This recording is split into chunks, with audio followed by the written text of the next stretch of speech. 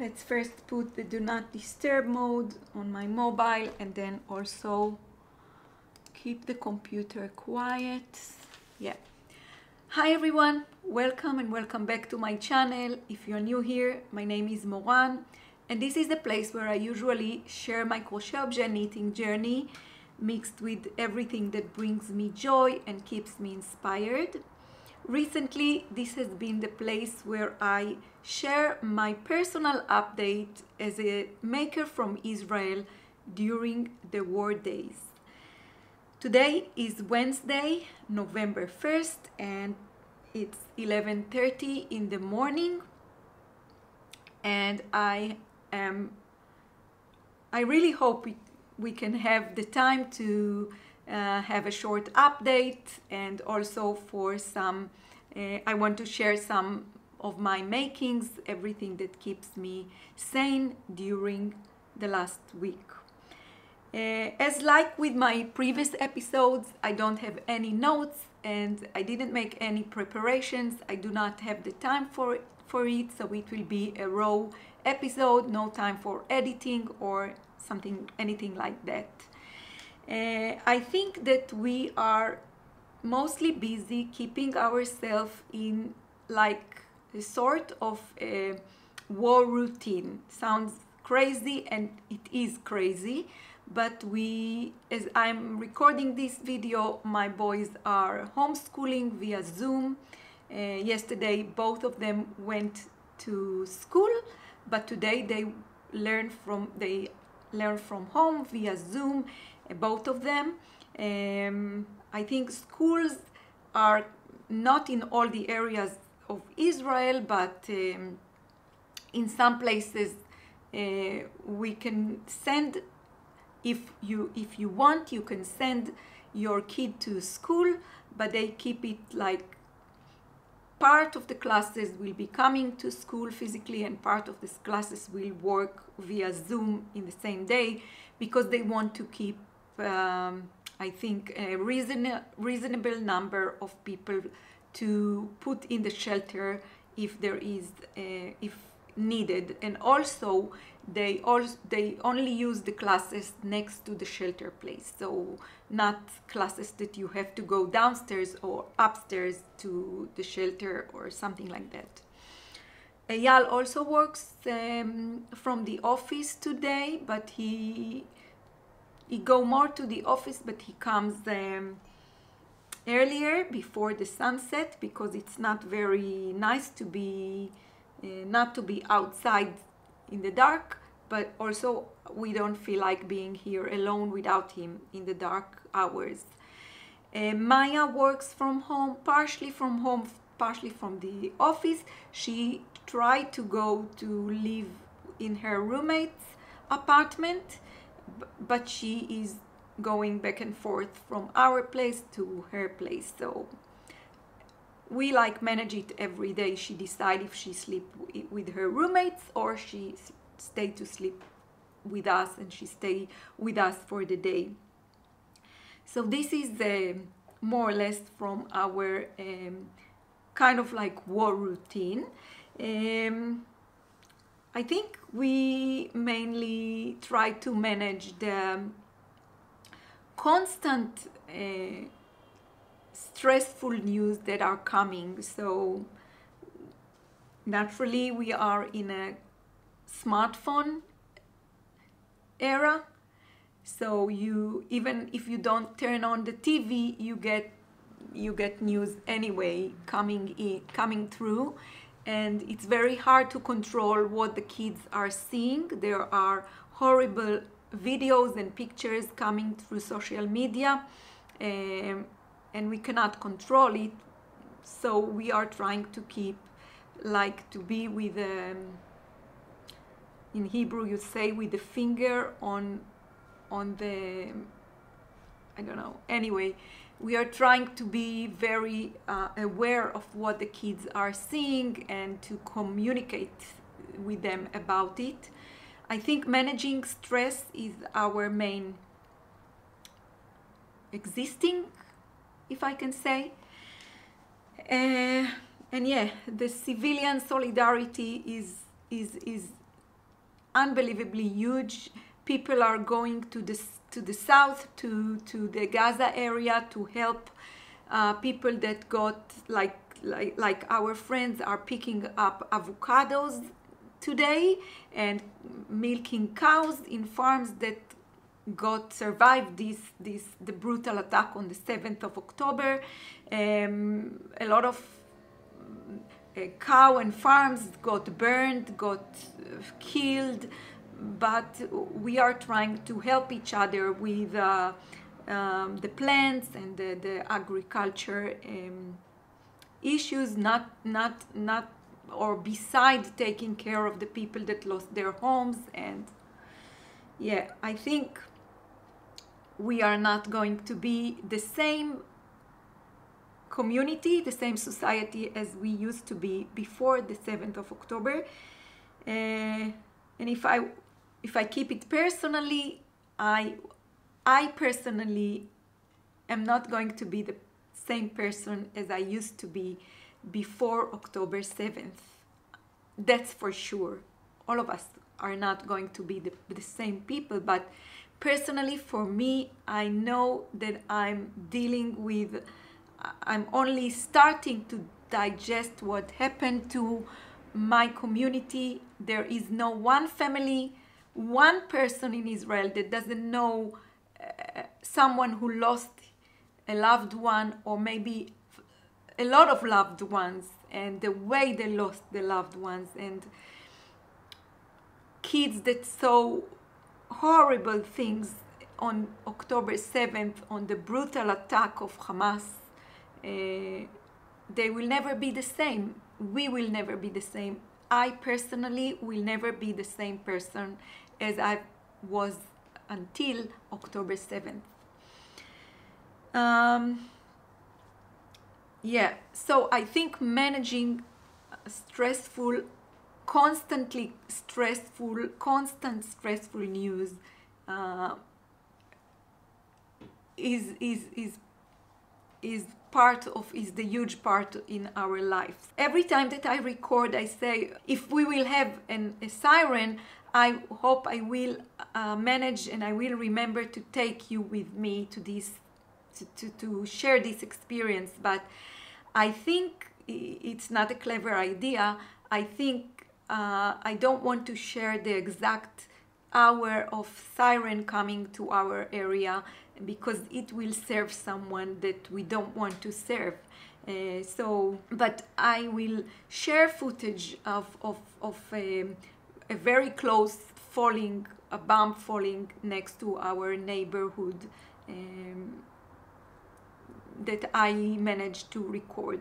And sometimes while during the homeschooling, during the school Zoom hours, we have sirens and we all hurry up to put the shoes on and to go to the staircase, to the shelter, if we are here in our apartment. I think I still, as I said on my previous videos, I still am very thankful for having my creativity. I get a lot of comfort with my hooks and needles, preparing food for my kids, spending time with my kids. I feel very thankful for being here, sharing this content with you. I'm very thankful for having my home. I'm very thankful for having my kids with me, and constantly thinking about the families, the mothers, the fathers, the sisters, brothers, the families that their loved ones are kept hostage by Hamas. I don't want to think of the mothers and the fathers, but I constantly think about it. I can hardly have a full night of sleeping.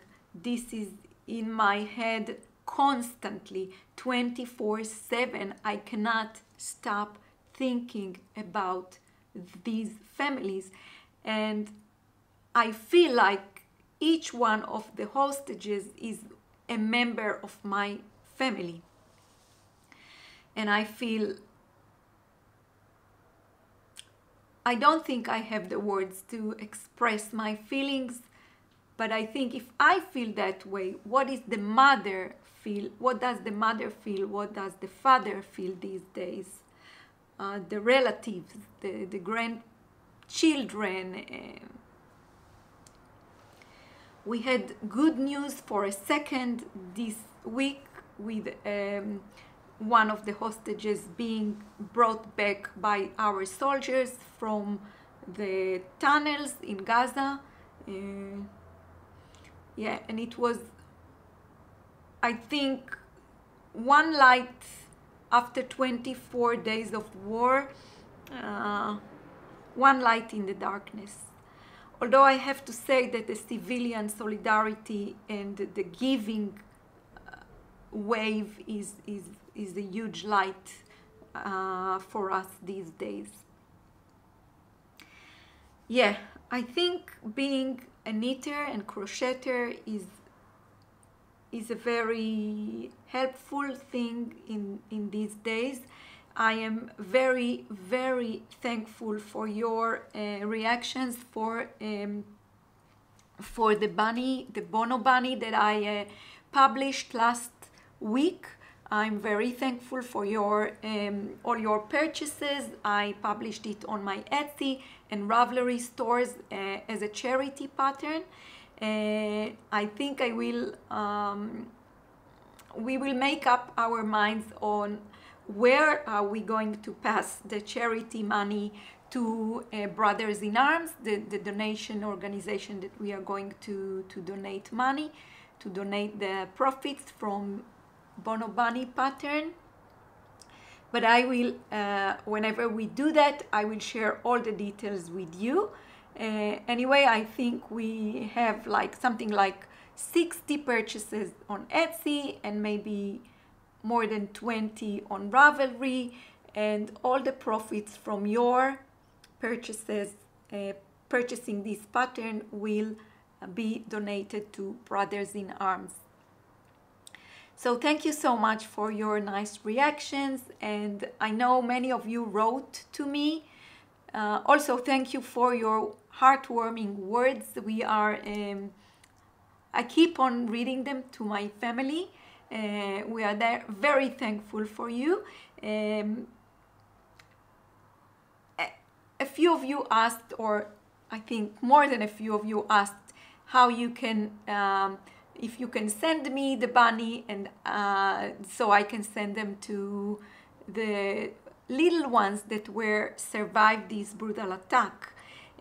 So I'm not sure yet how to manage this, and I have to say, we have quite a stressful days, stressful lifestyle anyway these days. So I am not very in a place that I can think of such an operation of like going to the post, picking up your bunnies and then pass them to the little ones. I got, when I published this charity pattern on social media, I got 2 people contacted me, telling me, giving me numbers of people that I can get reach to pass our Bono bunnies to them, and they will pass them to the little ones that were survived the attack. So eventually, when we have our bunnies made, I will call these people. But at the moment, I don't feel like I need to add extra stress to my life. So maybe you have your own way how to pass your bunnies, but maybe just by crocheting a bunny, I think it's a mental like activity that can maybe while crocheting it and thinking about a hostage, or thinking about a kid, a baby that is there, or maybe a baby that survived and he's in Israel but without parents, without his mom hugging him. Maybe this is the point. Maybe this is the way to give. Anyway, if you purchase the pattern, thank you so much, and your purchase, all the profits from your purchases will be donated to Brothers in Arms. Yeah. The Bono Bunny pattern is available in my Etsy and in my Ravelry stores. I will link them down below in the description box for you. Yeah, I think I have some knitting and crochet to share with you, which I hope we will have the time to do it. Maybe I will start with a finished object. So this week I was able to finish and block my third pair of Lila sock. The Lila sock pattern is a new pattern that I'm about to publish, and this is the third pair that I finish. All the 3 pairs that I made of my Lila sock pattern, I used the same yarn as the recommended yarn in my pattern. This is the Aweta by Filcolana, and now I have 3 of them made.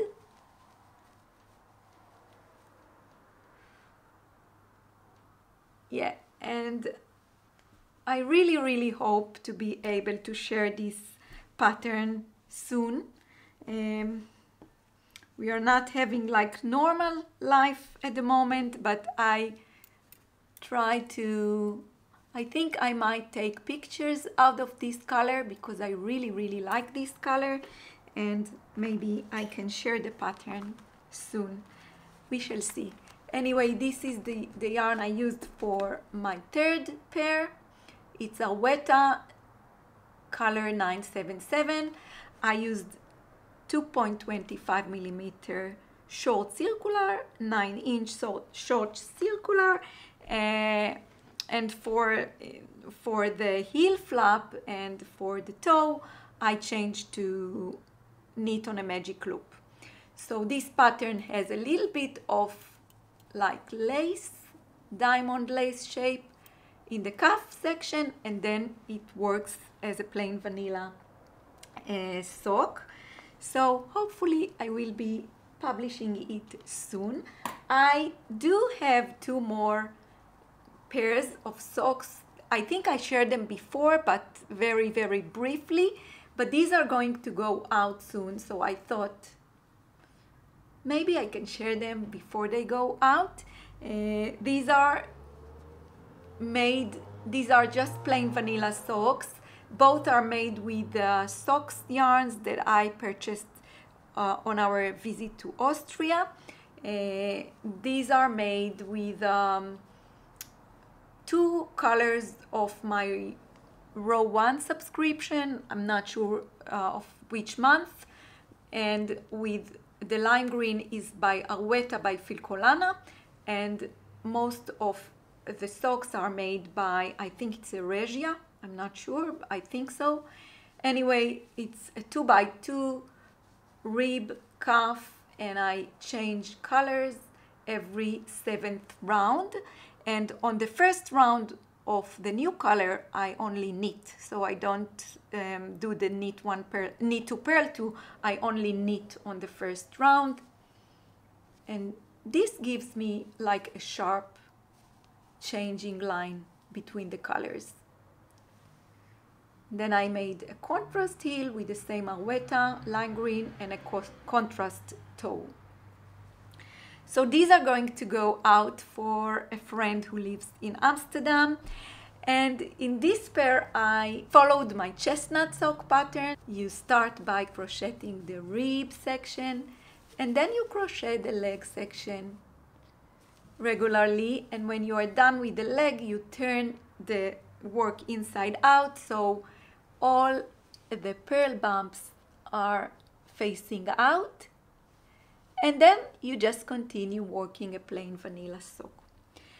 So in terms of finished objects, I have 3 socks, pairs of socks made.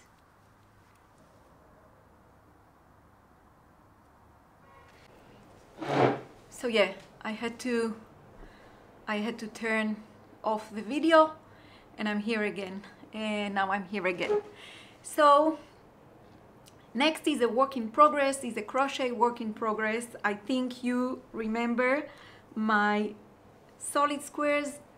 I'm working on a solid square throw, a granny square, crochet granny square throw for our bed. I want it to be like a summer throw for Eyal and myself's bed.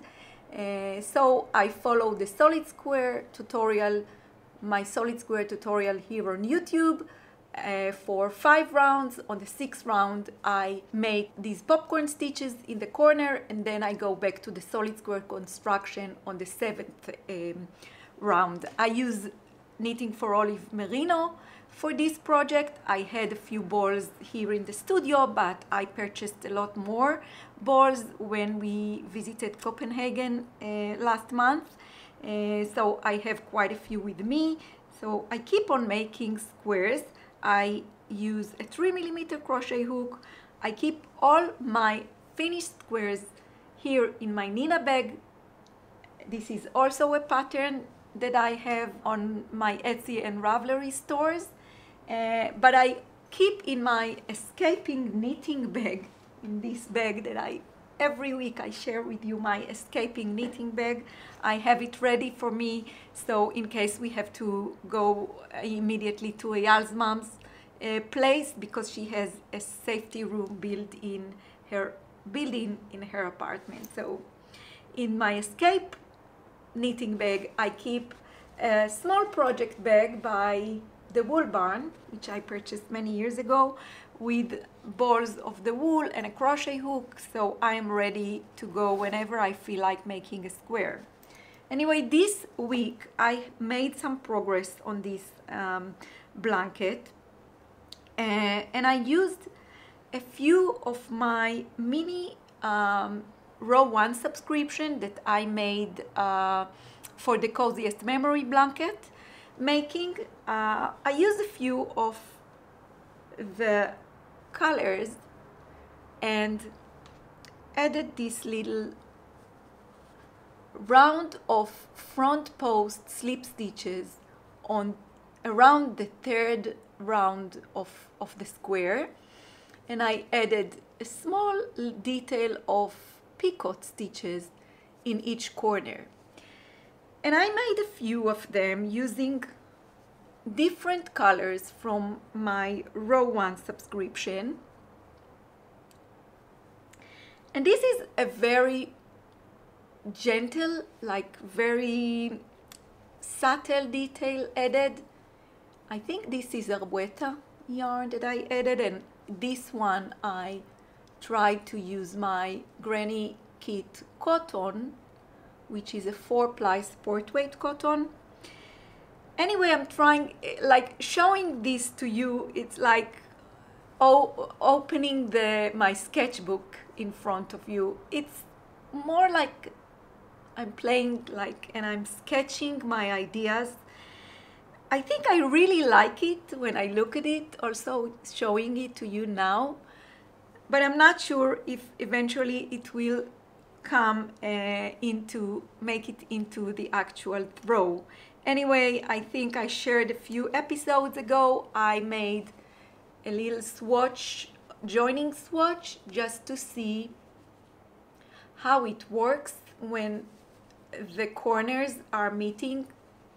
4 corners of 4 squares meet together, and I really like the way the corners looks like. I really like this meeting point, and I'm not sure, but I might be incorporating this little detail into my blanket. I'm not sure yet, but this is more like, I don't know, kind of, you know, sketching, part of my creative journey in this throw making. So anyway, I think I'm because I knew I'm going to share it with you today, I went on and count all my squares. So I have 43 squares made at the moment, together with a joined one, so together with this joint piece. I'm not sure how big this throw is going to be, we shall see. Anyway, this is the Nina bag and it holds all the finished squares. Another work in progress that I wanted to share with you today. Do we still have the time? Yeah. So this project lives in my fringe supply bag. It's a very old bag that I love. It's also lives inside my huge escaping knitting bag these days, and it carries my raglan sweater. I'm not sure if you remember, I shared it a few episodes ago. I'm trying to make myself another raglan like this one. This is a simple basic raglan that I made, I think, 4 years ago. It's a self-drafted pattern. I don't follow any pattern, but I made it while I made it following Elizabeth Zimmerman Knitting Without Tears book, and also a blog post that explains everything about the raglan, top-down raglan construction in the Fringe Supply blog. So I self-drafted this raglan, and this is a staple in my wardrobe. And I wanted to make one. My original one is made out of my Granny Kit cotton in the jet color. It's a 4-ply sport weight yarn, and I wanted to make one with less positive ease. So in this one, which is also a sport weight yarn, but this time I'm using the Lotus yarn by Autumn Wind, which is 90% cotton and 10% cashmere, and I'm using a 3.25 millimeter needles, and somehow the gauge here is more than the gauge here, and I have to recalculate everything. I don't follow a pattern, but I do have all the notes written in the note app in my smartphone, and so I follow the notes and recalculate all the stitches because I want to have less positive ease.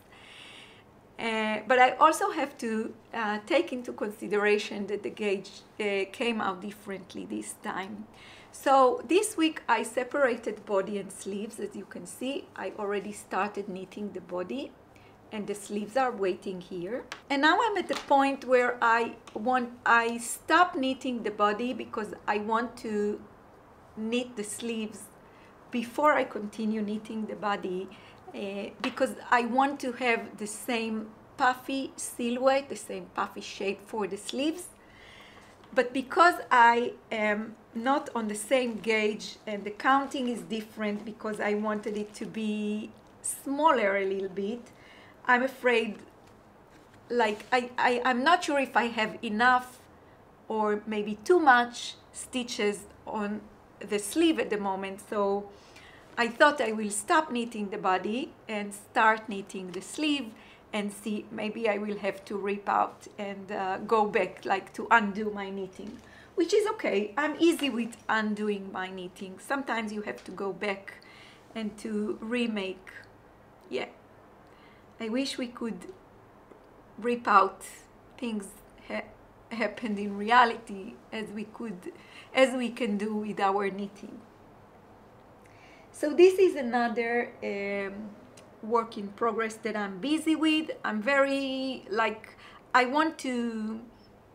try to give it some extra time because there is a wedding coming in Eyal's family on December, which I hope will be happening because a lot of weddings are now being cancelled because of the situation.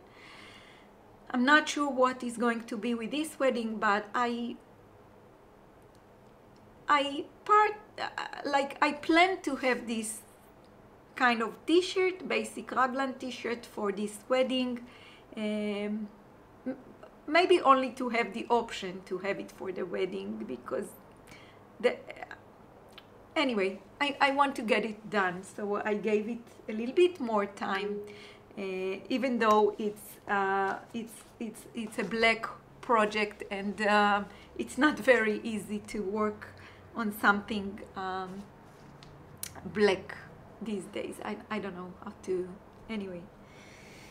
Yeah, so this is a work in progress, another work in progress. I also have a new cast on from last week, I think 2 days ago, or maybe yesterday, sorry. I cast on this new pair of socks. On Monday, one of the Monday ladies started to knit a pair of socks out of a pattern, French pattern that she got on a craft exhibition in Paris. She purchased wool, and the lady there gave her a printed sock pattern in French, and she started to work on it on Monday, and I said the pattern looked quite nice, and I said maybe I will start it with you. So I think it was yesterday that I started mine. I use the Sunless Garn Sisu. I'm not sure if you can hear the helicopter on top of us, and it means that it might be that there's an urgent need to bring someone with a helicopter to get a treatment in the hospital. We live very close to a very big hospital here in Israel, so yeah, it's this. It goes there, so you can hear helicopters comes from time to time.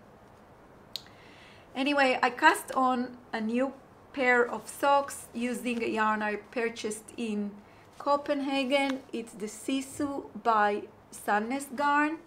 It's 80% wool, 20% nylon, so it's a sock yarn. I cast on 64 stitches, and I knit 3 by 1 rib, but it's a broken rib, so it's 3 knit, 1 purl for 3 rounds, and then for the 4th round you knit all the stitches. So you can see this broken rib construction. Yeah, so I have 2 of them. 64 stitches on 9-inch circular needles, 2.25, my go-to needle size for socks. And I'm using the Chiagu needles, and these are linked in my Amazon storefront, link down below in the description box if you like. So this is a new cast on I'm busy with at the moment, and they live in my socks project bag, also purchased in Copenhagen, and also I keep here all sorts of like scissors and stitch markers and all my needles, socks needles case, and embroidery needles. And this project bag carries a lot of like my knitting accessories, or if you can call it. I think the last work in progress that I will share with you today will be my coziest memory blanket. This week I made a lot of progress, and I used a lot of my row 1 wool, my row 1 minis. So at the moment I think I will have to stand to show it to you.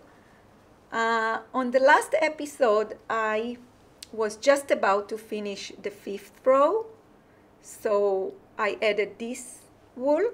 I think this is a sock wool, it's not from the row 1. And this week I am working on the 6th row, so let's look at it. So the 6th row is starting up here.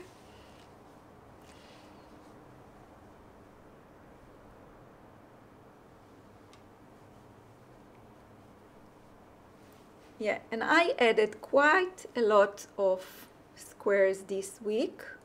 I think this is a row 1 mini. This one is a Weta yarn. Maybe this one is a row 1 as well. Yeah, and this is a mini that one of the Knit Night girls swapped with me. So this is how it looks at the moment. I'm very happy with it. And I think I shared all the details about needles and how the changes I made in the pattern, the way I knit it in previous episodes for many times, so there is no need to repeat.